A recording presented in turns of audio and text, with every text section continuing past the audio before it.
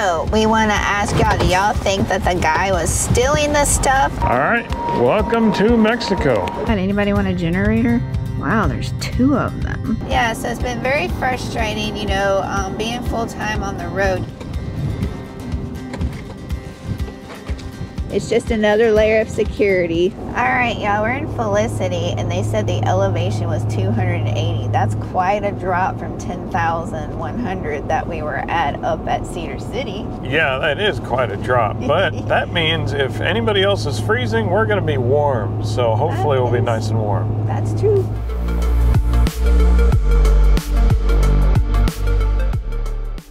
So we always put a lock on our kingpin as well, which is very important. So whatever type of pin box you have, just look online and see what works for your fifth wheel. But it's always important whether you have a travel trailer or a fifth wheel to lock the hitch.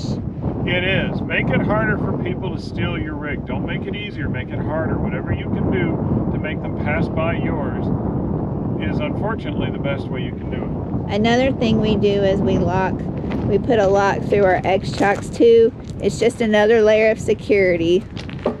So we always have to unlock them before we take them off. So yeah, we just got here on Sidewinder, and I'll give y'all a proper site tour once our slides are out. All right, y'all, I'm gonna give you our site tour here at Sidewinder Road, aka Pilot Knob in Felicity, California. Elevation 280 feet. Population 2. It doesn't look like the population's 2 right now, does it? There's a lot of people out here. We love this ground because you're not going to sink on it in the RV, because over there, there's a travel trailer over there, and that's like getting into the soft sand. Got our rug out. We found some rocks to put on the rug. We have Starlink out. Last time we were here, we had Verizon, AT&T, and T-Mobile. I think AT&T worked the best out of the 3. We just tried T-Mobile again. It doesn't really work very well, I mean, at this time of the day. So we put Starlink up. So this will be our first time in California with Starlink, and Starlink seems to be working okay. We'll keep y'all updated on that. If not, parked on this side right now. We're close to Yuma, so that's why we like this spot, so we can do all kinds of shopping, even Hobby Lobby if I want to. There's our chicken. We still have to look at y'all's comments and pick a name, because y'all gave us great suggestions, and we will let y'all know as soon as we get it named.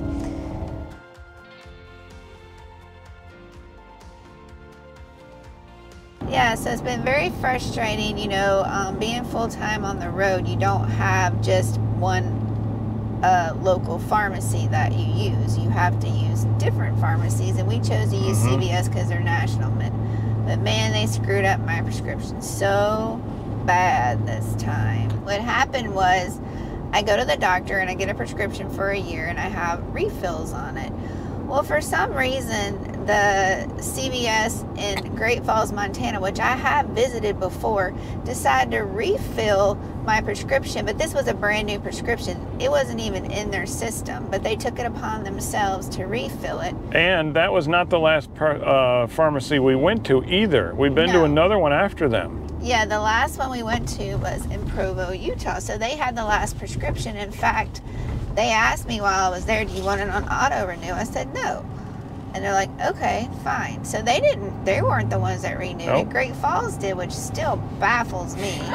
And then so we called the CVS in Yuma to get it refilled, and they said, and I was supposed to have 3 refills. They're like, no, you only have 2, and the other prescription was expired or inactive, so they deleted it. I'm like, what? And then, so they said, okay, we'll fill it. And then I called back at lunch to see if it was filled before we drive there. And they're like, no, we didn't fill it because your insurance doesn't accept it. I'm like, so you didn't call to tell me this? I already told you when I filled it that we use GoodRx. Yeah, we have insurance, but it doesn't do very good on prescriptions, so we just use GoodRx, and it works every time. Yeah, so then we called the national number. She reassured us that everything was fine and that they were processing my prescription. Now it says it's ready. I don't blame the humans that were at the pharmacy at Montana, and they said, fine, we'll put it back on the shelf for you. Yeah. We have been to some very good CVS's. They know what they're doing. They can, if my medicine gets screwed up, they can fix it. And no problem at all. This person at this CVS in Yuma had no clue and just really upset me because I thought my whole medicine was all screwed up and stuff. All right, y'all, so we're turning into CVS. Is this parking spaces over here? Yeah. All right, y'all, the conclusion, dun, dun, dun, is my medicine screwed up or was it good? It was good. Honestly, everybody over the phone, except for the national customer service person, somehow got something wrong in what they were telling her. I mean, everything was wrong. So now it's all good. It's good. I still have, when I started, I was supposed to have 3 refills, and now I have 2 left. So what I picked up today and then my 2 refills equals 3. So yeah. And then an important thing, if you're traveling a lot and if you do not want them to auto refill it, what happened this time? So I asked her, I just thought about it because she was just saying, you know, oh, thanks for your patience or whatever. She's really extremely nice. She remembered us because she talked to us on the phone today. But she said, you know, insurance was just being a booger. I said, that's fine. We use GoodRx and blah, blah, blah. And she was talking about, you know, when we came in again, I'm like, oh, well, that reminds me, can you make sure it's not on auto renew? So she went over there in the computer and she said, it is, you want it turned off? And I said, yes. So maybe it still gets turned on, because I think one thing the lady told us, and it might just be a CVS thing, every time it gets filled or refilled, your prescription number changes, so that might flag it in the system to put it back on auto refill if you have refill. So always, every time you pick it up, even if you do it every month, make sure it's not on auto refill, especially if you're traveling. Unless, of course, you're going to be in that place. All right, y'all, Matthew's fixing to brave this horrendous wind to go start our generator because it's been kind of cloudy lately. Whoa.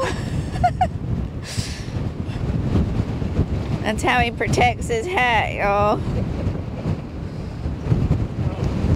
And he put the Blackstone stand right there to help keep our rug down. If not, it would be in the next city, y'all.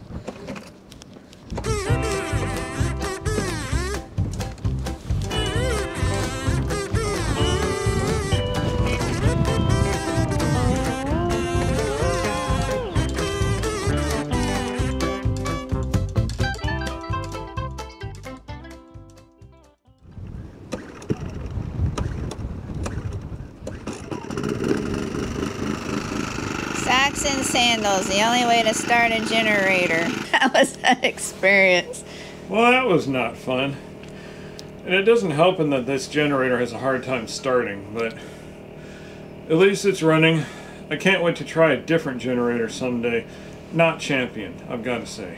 Yeah, because we've run our court. Well, we've actually been with Champion since we started RVing, so it's time to go with a different brand. It's time to try a different brand and generator because I've had it up to here with Champion. So we're going on a trash run, and we had friends in the area, and they said, y'all want to go out to eat either Thursday or Friday? We're like, sure. And I said, do you want to meet at Cracker Barrel? And they said, that's perfect. Yep. So we're going to Cracker Barrel. We're meeting up with some friends, Deb and Joel. So we haven't seen them since Portside, I don't think.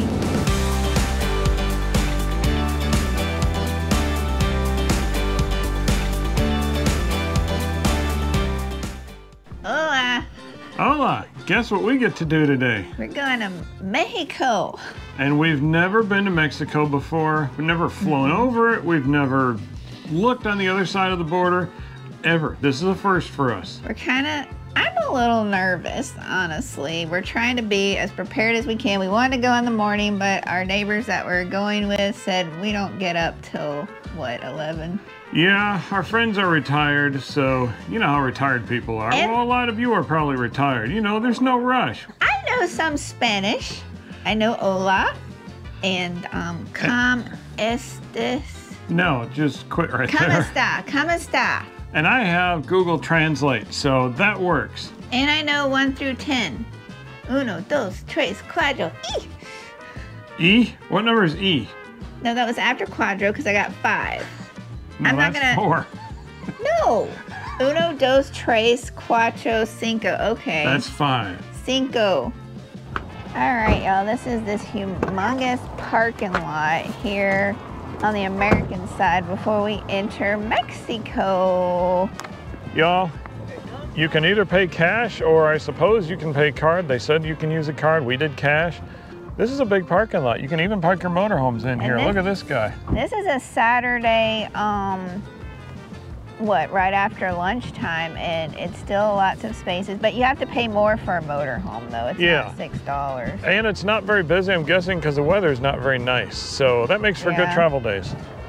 All right, welcome to Mexico.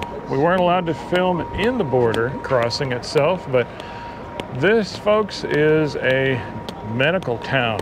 If you need something done, this is where you go. Eyeglasses, dentistry, and they're going to tell you about it too. Pharmacy, you can buy stuff at the pharmacies here that you just need a prescription for back home. If you want something, they've probably got it for you. Oh, look at the dragonflies, Matthew. Wow, it just never ends. All the pottery. This is neat.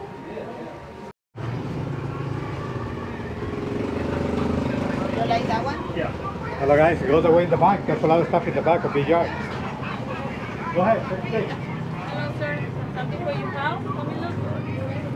Come to look. Yeah, find out you like, guys. All right, y'all, we're going into one of the side stores here. Look at all these. These are neat. Yeah. I like the colors. All the pottery. That's one thing you see here is a lot of colorful pottery. Yes. Very well done. Wow, it just never ends. Look at these little ants. Show them the little ants. How cute are that? Wow. This is neat. You gotta love the colors. I like the vibrant colors. I do too. Oh, look at the trees, Matthew. And then they have their Day of the Dead stuff. Matthew, look at the trees. The 3D type trees. They have some really good stuff in here, I tell you what.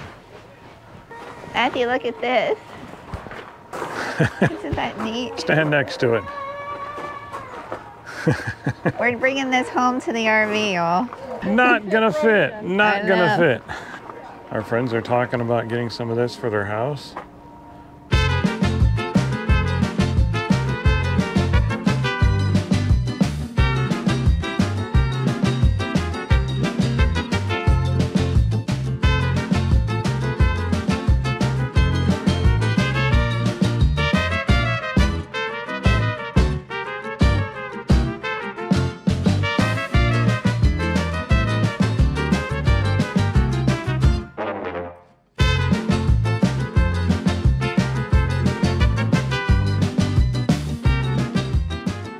All right, y'all, this is the chicken we just had. I wish you could smell this. It was so good. Let me show you the place we went to. There it is. Come here if you want to eat in Mexico. Los Avidones. This is really good stuff. They got great live music, really good service. And if you don't like the food, you don't pay. But we liked the food. Yes. Well worth it. All right, y'all. Here is the wall. Here's the line. And here are the merchants. No, thank you. If you want sunglasses, if you want decorations, they've got you covered. Let me lift you up. There's the line. We will tell you when we get through. Any guesses? Put it down below. How long is it going to take? Yeah, right now it's 3:15 according to my watch, so I'll look at my watch again and see. I'm going to guess 4:15. And when you're waiting in line, the vendors still come up and try to sell you stuff, so you still have a chance if you missed And getting remember, anything. don't pay full price. Shh, it's a secret. Not Yeah. full price. Nuh-uh. Well, they let us back in the country in case you're concerned. What do you think? Good day?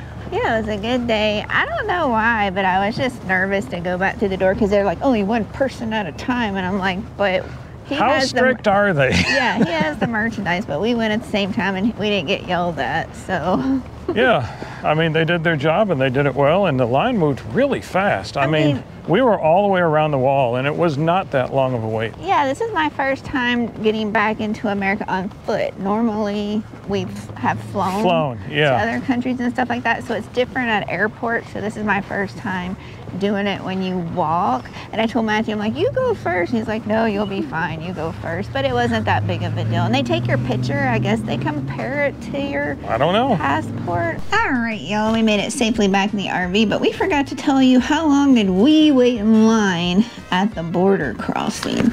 So we were wrapped around the wall about 3/4 of the way down, and it was about a 20-minute wait from there. Yeah, I'm gonna say we got in line just a little before 3:15, and we were already driving out of there after 3:45. So definitely between 20 and 25 minutes. It wasn't too not bad at all. And we didn't, we didn't get in line till the afternoon, which was a big no-no on a Saturday, but it wasn't a bad wait. But we heard one of the shopkeepers say that tourism is down, and I have to say, it didn't look nearly as busy as I was led to believe it would be. So maybe it's the weather. I don't know, but it wasn't that bad. Good morning, everybody. Look at this desert sunrise. This is amazing. The way the sun's coming over the mountains. I tell you what, if you want the best sunrise and sunset, you need to come to Arizona. Hands down, bar none, the best sunrises and sunsets consistently. Yeah, you get some good ones other places, but consistently the best sunrise and sunsets we've ever seen anywhere. Alright, y'all, we told you in this episode that y'all would find out what our rubber chicken's name is going to be. And thank y'all for contributing. We had over 25 name suggestions all on YouTube, and we had a couple people text us with names and stuff. And it's after much debate, and I needed some convincing, but now we're all in. Literally just like 45 seconds ago, we came up with the name. And it was a name that, did one of them suggest this name? Yes. Okay, one of y'all suggested this name. Ready? Ready. 1, 2, 3. Cluck Norris. That's the name of our chicken. So don't mess with us. Right. We have Cluck Norris on our ladder, y'all. And he's been in 0 movies, but his counterpart has been in tons of movies as a tough guy, so don't mess with us. Yeah, but Cluck Norris has been in tons of YouTube videos and pictures. That's true. He's a YouTube star now. Right. And his twins are on several rigs all over the country, so if you spot one, hashtag #BrokenDreamsReborn and tell us you spotted it with a picture. Yeah. All right, y'all, we're heading down the interstate to go run our million errands, but we saw this travel trailer and it was just driving as normal, and then all of a sudden we saw stuff flying out of it, and I'm like, it took my mind a minute to see what it was. I'm like, is that grass flying out of the RV? My initial reaction was, what the heck is that? Did he run over some grass or dirt or something? I don't know if he got a hole in his black tank or whatever, but it was spewing out, and Matthew just got... I gunned it. Speed limits don't matter when you're behind somebody with an open black tank, so... Now we have to check the truck to make sure it didn't splatter, because you know, in a previous video, we'll drop it below, we were talking about driving by a cattle trailer and how you don't want to be by them when they start going to the bathroom. But we were in a different lane, so I'm hoping we're okay. As long as I don't see brown splatter all over the front of the truck, I think we're fine, because we weren't right behind them. Yeah. Oh, that's gross. Right. And I know the polite thing would be to get their attention and all that, but meanwhile you're getting spewed with sewage, so I'm sorry, but not good Samaritan today. And by the time you get there, I mean, what are they going to do, right? It's already open. I know, it's already out, so... I mean, by the time he stops, it's going to... I mean, because that stuff is like...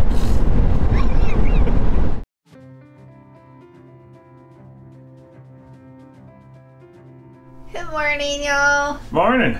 So, we rudely got awakened by this severe emergency alert on our phones last night. I think it went off twice, and you're like sleeping, and I think they went off separately within an hour, or was it 30 minutes of each other? I don't know, because my brain isn't working real well at that time. So you know how there's like flash flooding or tornadoes, that kind of thing. Only this was not flash flooding, and it was not a tornado. It was an earthquake. Uh-huh. And I was like, well, I'm not shaking. The ground's not shaking. No. I'm sure if you tell me it's an earthquake, but I don't know. So I got up this morning, and I think the phone said 5.5, but then online it says 4.8, and it was in El Centro or something. Like 40 some miles away from here was the epicenter, so I guess we lived through an earthquake, but I mean, we didn't shake. I mean, I didn't feel anything. No, it's kind of let down. But according to the report, I think there were two. There was one that was 4.8, one that was 4.6, and then there were aftershocks. Oh, so there might have been two. But the warning, it was so funny. I wish I would have screenshot. It said something about drop and roll or something. It said drop and cover. Yeah, drop and cover. Yeah, don't roll. Roll around in an earthquake, y'all. That's Sean's advice. Although if it was an earthquake, you might have been rolling. That's true. If it would have shook you bad enough. But nothing fell off the walls or... Don't take our advice. Yeah, the chairs are still staying outside. Yeah, don't drop and roll. But it said drop. I'm like, why do you have to drop? I guess drop and cover your head and stuff like that. But... yeah, so that was our first experience. It was a rude awakening. I guess these earthquakes can go off at any time. It was... yeah, they ought to stick to a schedule. It was like, bang, bang. I'm waking up and I'm like tapping Matthew. What is it? Because, you know, he has to get up and deal with it. I ain't getting up out of the bed, right? Yes, that is true. That is very true. I'm the one who gets up to deal with it. I'm like, God says it's an earthquake. I'm going back to bed. I know. We're like, whatever, right? Because... and then you wake up and then Matthew's like, well, my concern is it a bigger one coming? We don't know, but we'll keep you updated. But I'm sure tons of y'all have lived through earthquakes. But it was our first experience, our first warning. Our first warning. Technically, we've been through an earthquake, but did we feel it? Nah. No. All right, y'all. Update on our van and an earthquake. We were just like, no big deal. But then when everybody kind of got woke up, Matthew, you know, we sent out, between the both of us, we sent out texts to the different rigs that we were camping with. And what did they say? Apparently, at least one person in each rig, and it seems like it's that one person in each rig around the area who we know felt it. And now many of them said, even as high north as Imperial Dam, but many of them said if the alarm hadn't woken them up or the alert hadn't woken them up, maybe they wouldn't even have noticed anything. Right. We didn't feel anything, and we were in the middle of all this with everybody else, so I don't know. Either we are a special kind of people, or maybe our rig is extra soundproof or shake-proof. I don't know. I was like, get up and take care of it. And he's like, okay. And I think it actually went off twice. Yeah, one for my phone and one for his. He's like, oh, it's just an earthquake. And like I said earlier, drop and cover or whatever. And I'm not dropping and covering. I'm going back to bed. And we just went back to bed. We're like, And the news said there were, how many earthquakes did I say? 13. 13 earthquakes over the span. Now that number may change by the time you see this, because you know they study things afterwards. Right. But 13 separate earthquakes or tremors in a span of 25 minutes. We didn't feel anything. Nothing. I feel like we missed out. Wait, so we can say we've RV'd in an earthquake, but big deal. Have y'all ever experienced it in a rig, standing still? What happened to you? What did it feel like? Did it do anything to the rig itself? Share your stories down below, because honestly, ours was such a nothing burger. Let us live through your experience. Share with us. Yeah, does stuff fall out of the cabinets or off the countertop? Which we hope not, but if it did, we want to hear about it. Yeah. All right, y'all, I'm going to show you our campsite with our friends. All right, so you got Pee-wee right there in the Jayco, Pee-wee and Martha, Mark and Sharon in the Montana, and then there's us in the Reflection. And here's our little, we kind of like incorporated all of our campsites together like a little circle, kind of neat. And there's our campfire ring over there with all of our chairs. All right, y'all, Matthew is dying because we had to turn off the AC so we could talk to y'all. Because if we didn't turn off the AC, you couldn't hear us, so I'm boiling, it's hot. All right, y'all see all this behind me? That is 3 weeks. I said 3 weeks of laundry, and we still had some. We could have still went, what, a couple more days? Yeah, but better safe than sorry. So we're here in Yuma, and we're going to one of our favorite laundry Is it a laundry mat or laundry place? Laundry places, yeah. Yeah.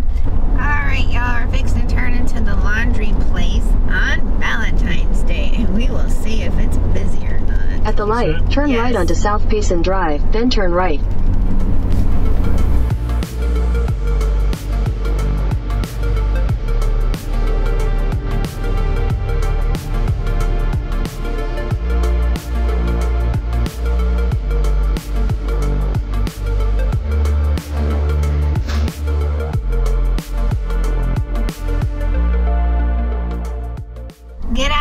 Everybody, Yo.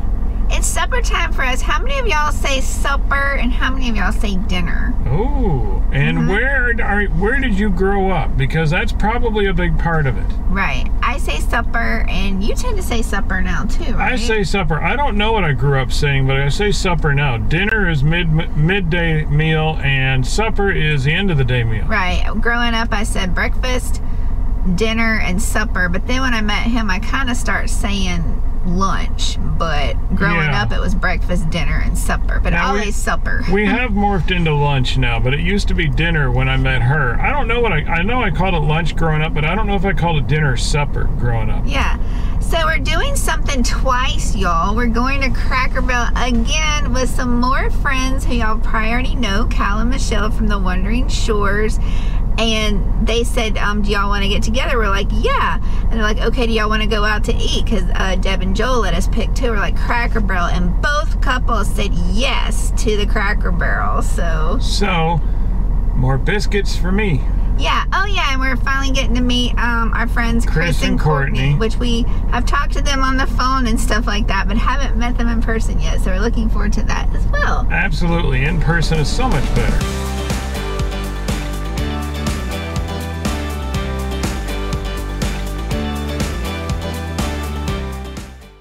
Alright, y'all, I'm coming outside and the RV just up and left. They must have been in a real hurry because you can see their generator and the Lego blocks and stuff like that. Anybody want a generator? Wow, there's 2 of them. Step outside and get a closer look. Yep. Now our friends just left to go dump and get water. They're coming back. That's funny though, the way it looks. Private eyes are watching you. We see your every move. Okay, where is that going? When we boondock, y'all, we are very aware of our surroundings. Yeah, we are. We see everything. Still not following. We even see if someone might have took something that didn't belong to them and hid it away, right? All right, I got you. Yeah, so when we rolled in here, we're a ways off the road. I'd say, what, a few hundred feet off the road at least? Mm-hmm. And so you got to go through some bushes and here and there. And on our way in, there was this dark gray and orange tent. I want to say dark gray and orange, and it was just kind of floating there, you know, nobody seemed to be in it, but... Or black and orange. Or black and orange. Yeah. It was like kind of cattywampus, a little sideways, wind is blowing it, and so, what'd you notice? Well, it had been there for 3 or 4 days, but then the windiest day that we had the whole time we've been here, we saw a neighbor across the wash. He went in his white truck and drove all the way to where this tent was. It wasn't anywhere near where he was camping. No. And then he drug it with his truck, and then he quickly went and hid it in his trailer. Now, he didn't even collapse it at first. He literally tied it to his truck and down the road, down the path it went. And I thought, okay, well, maybe he's protecting it from the wind. He didn't want it to blow away, and he's gonna put it back where he found it, because it was closer to other RVs where it was not to where he was. And no, the next couple of days when the wind died down, he took it out of his trailer and folded it up nice and neat and put it back in there. I don't know. And then we had a truck camper that likes to park not far from us. In fact, the day we got here, we just saw this random chair in the desert.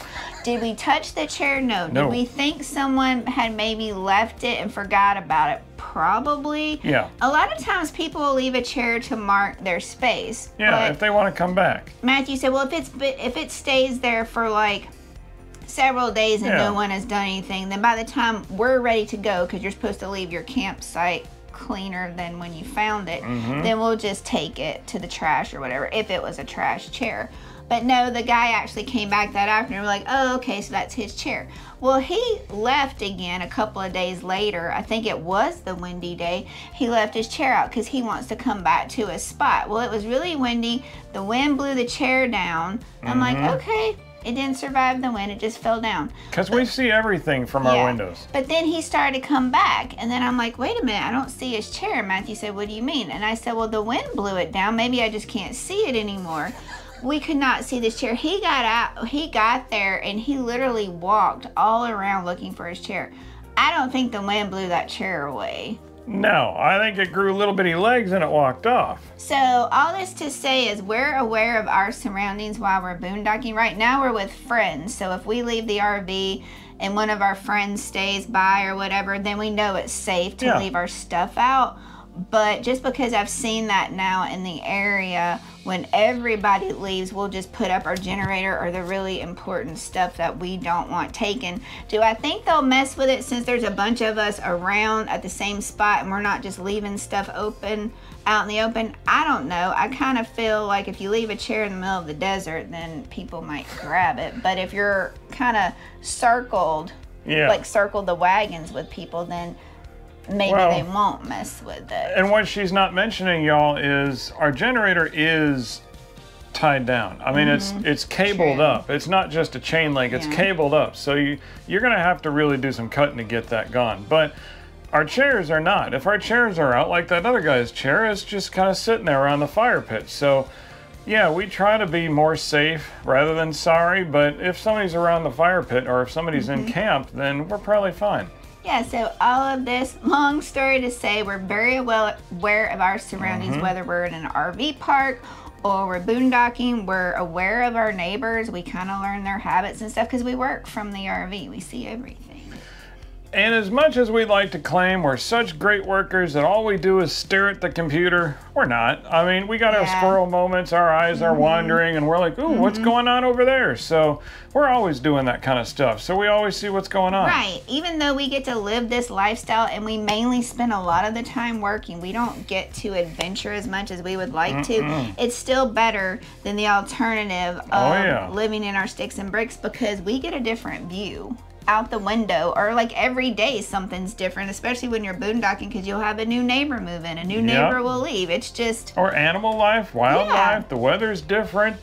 So we're always getting new adventures out of our back window, which is great. And we absolutely love it, y'all. I mean, it keeps us sane because not everybody's built this way, but I think the way God made us, this is perfect for us. Just perfect. We love it. So y'all, a question for y'all. Have y'all ever seen a grown man lose a whole piece of fish at a restaurant? This one. My family will not be surprised because I am clumsy. I am very clumsy. If y'all go back and look at the videos, how many times has Matthew said, I'm the messy eater? So we're She is. We went out twice to Cracker Barrel. Once with our friends, Deb and Joel. He done spilled a whole wad of mashed potatoes with gravy all in his sunglasses and all on his flannel shirt. It's true. While we were with our friends. Then we went out again with our other friends, Kyle and Michelle and Courtney and Chris. And where'd we go? Cracker Barrel. Just since a theme here, we love Cracker Barrel. Biscuits. And they had their Friday fish fry, which I'll get back to that in a minute. It was, Anyway, so he loves tartar sauce on his fish, which I don't. I just kind of sprinkle lemon juice on my fish. How many of y'all like tartar sauce on your fish? Tartar sauce, yes. The more the better. He had it spread all over his fish. He's sitting there trying to cut it, and then it just flies off the whole plate, like his whole fish fillet. Because, and I'll let you talk about the portions in a second, because it had a good flavor. It really did. It had a good flavor, but they fried these things, they battered it like it was a piece of southern fried chicken. It was thick, thick batter for a fish. I put my fork on it and bing, there it goes. And then it ended up on the floor, so whatever. we're all trying to have conversation here, but no, he's busy now trying to clean himself up, and then he's got his foot down there trying to, like, what, push it under the table or I didn't want it under my foot and to have squished fish under my foot, so at least I put it out of the way. I helped society out. So all this to say, if you go out to eat with us, he is the messy one. I don't need a bib. He No. needs a bib. No, my dear. She is messy eater. I'm clumsy in general. She is clumsy with getting food on herself. Yes, I'm the one who did the mashed potatoes, but I get it from you. But I think when we're with people, I don't make a mess. Maybe you're more careful when we're with people. I was definitely the messy one. I threw food everywhere but where it was supposed to go.